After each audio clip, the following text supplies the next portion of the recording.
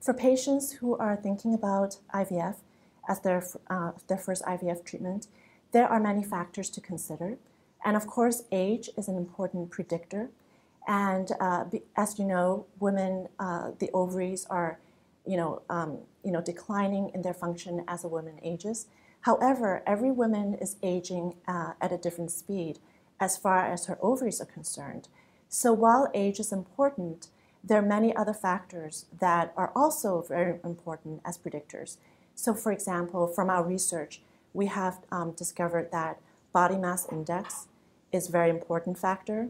Reproductive history, such as whether you have had a pregnancy before, whether you have had a live birth or a miscarriage before, that can also have an impact on your outcome.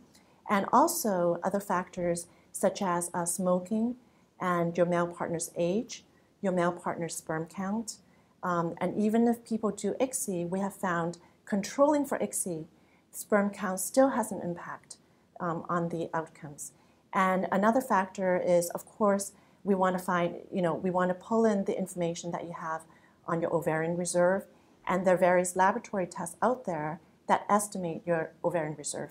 So one is day 3 FSH, and traditionally, day 3 FSH has had many limitations, and many doctors know that. There's been a lot of research published on that, but we have found that if you put that together with age, body mass index, and all your other very specific health data, that can actually become a very useful predictor. Also, antral follicle count. For patients who already have had an antral follicle count, that is an ultrasound measurement of how many small follicles you have at the beginning of the cycle. That can also be used.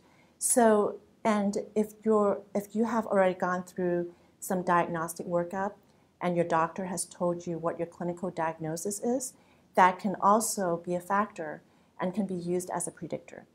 But I think the important thing to know is that all of these factors do not work individually. It's very important to put them all together. For example, we all know a higher BMI is going to give you a more negative effect on your outcomes in IVF. However, let's say you have a woman with a BMI of 28. Okay, so that's a little bit on the high end, but depending on how all her other factors are, that BMI of 28 does not have the same meaning as another woman with BMI of 28. So I think it's important to pull all this information together to get a more kind of holistic view of what your chances of success is.